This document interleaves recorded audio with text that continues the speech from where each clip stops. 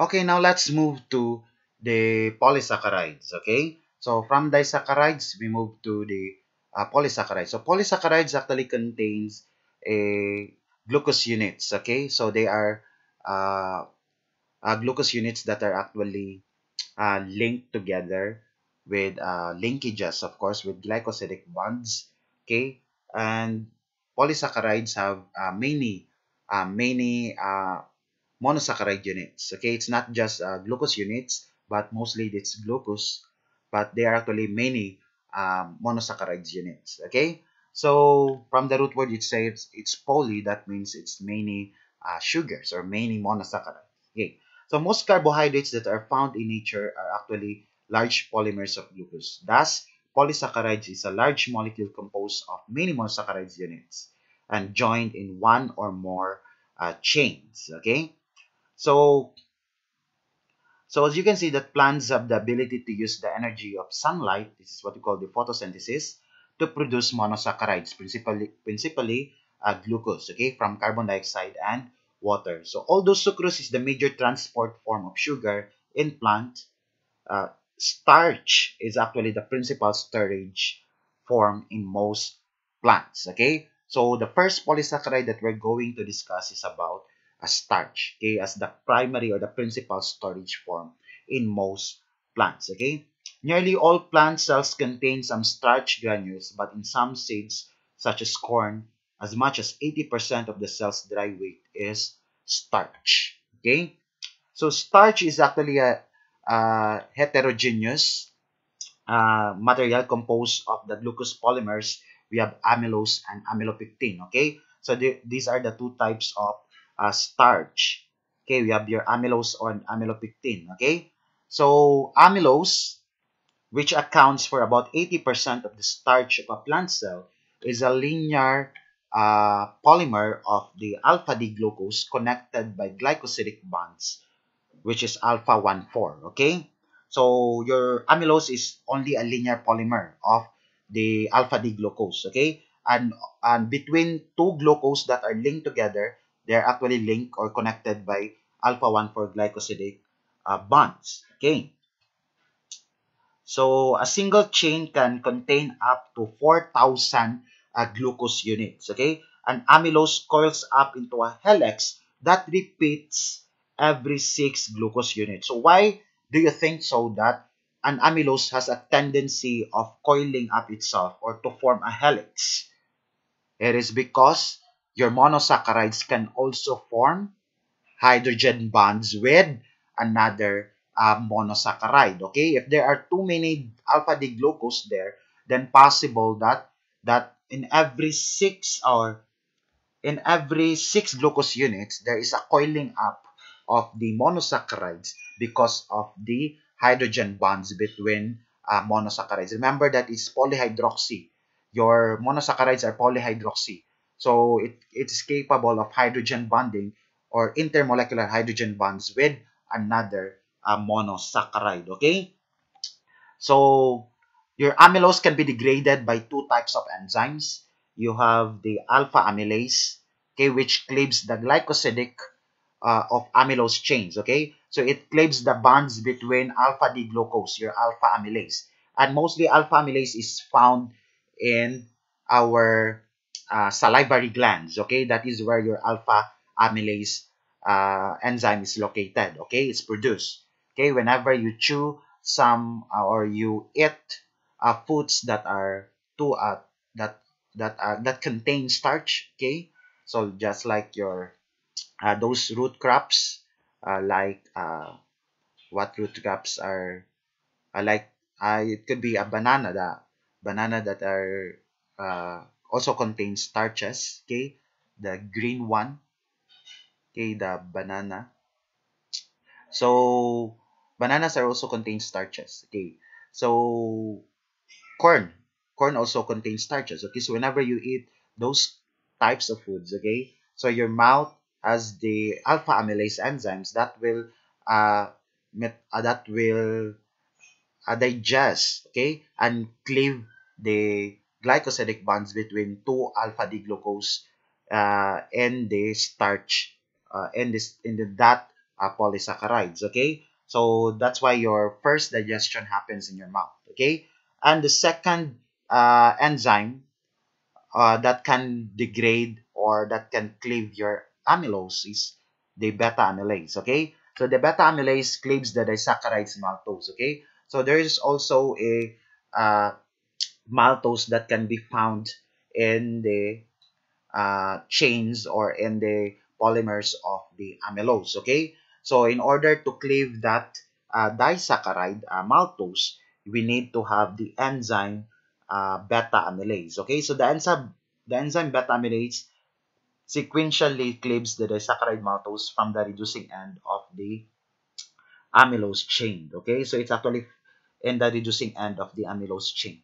And the maltose is hydrolyzed into glucose by the enzyme maltase, okay, in order to produce glucose, okay? So the glucose is quickly absorbed by the intestinal cells and used by the cells of the body as a source of energy. You remember your maltose is a combination of both two glucose units, okay? So if you have beta amylase now, so it will cleave those glucose units and it will be used up by the body. Okay, so beta amylase is actually found in they are actually secreted into the small intestine, okay, and also in the pancreas. Okay, so the second, this is the structure of the linear polymer of amylose. Okay, and this is the helix formation of the amylose. Okay, so the helix formation is due to the hydrogen bonding.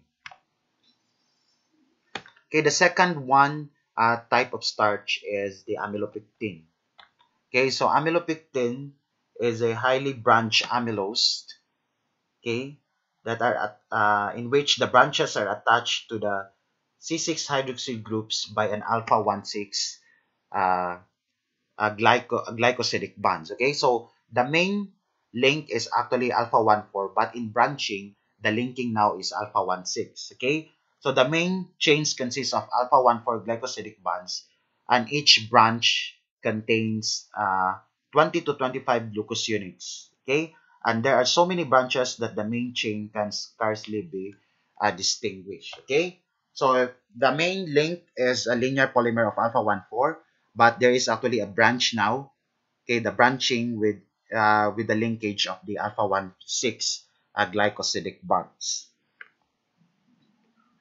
Okay, so what is amylopectin looks like?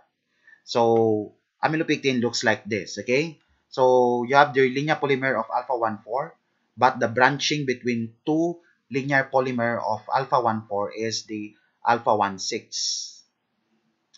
Okay, alpha 1,6 linkage. Okay, that is where the branching will occur. Okay, so that is amylopectin. Then we have the second polysaccharide, which is glycogen.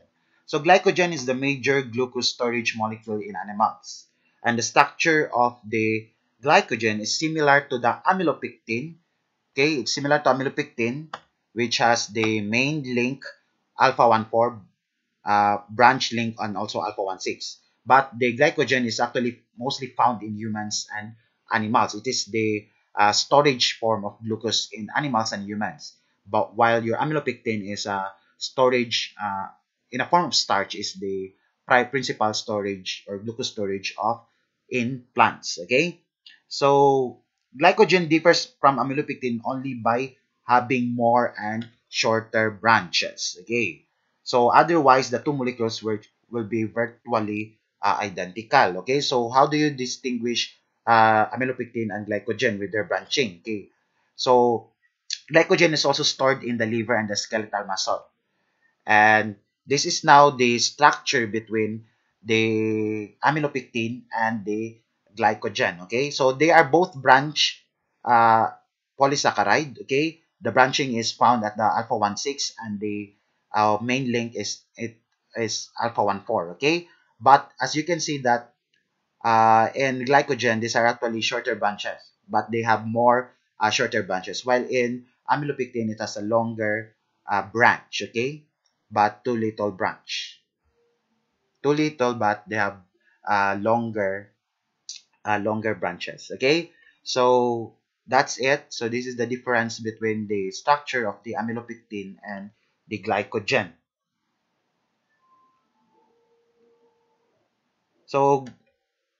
So glycogen is synthesized in the degradation, and synthesis and degradation in the liver are carefully uh, regulated. Okay, glycogen synthesis and degradation in the liver are carefully regulated. Okay, because we have hormones and also responsible for the regulation of the glycogen. Okay, in the liver.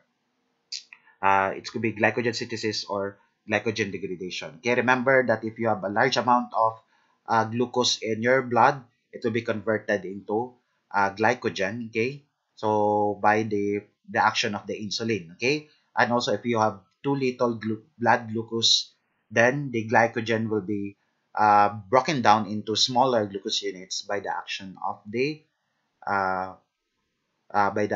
of the uh, some hormones, okay, that will be converts the formation of glycogen uh, to glucose units. Okay, that is actually what we call the glycogenolysis. Okay, so I already discussed that when we go along with monosaccharides. Okay,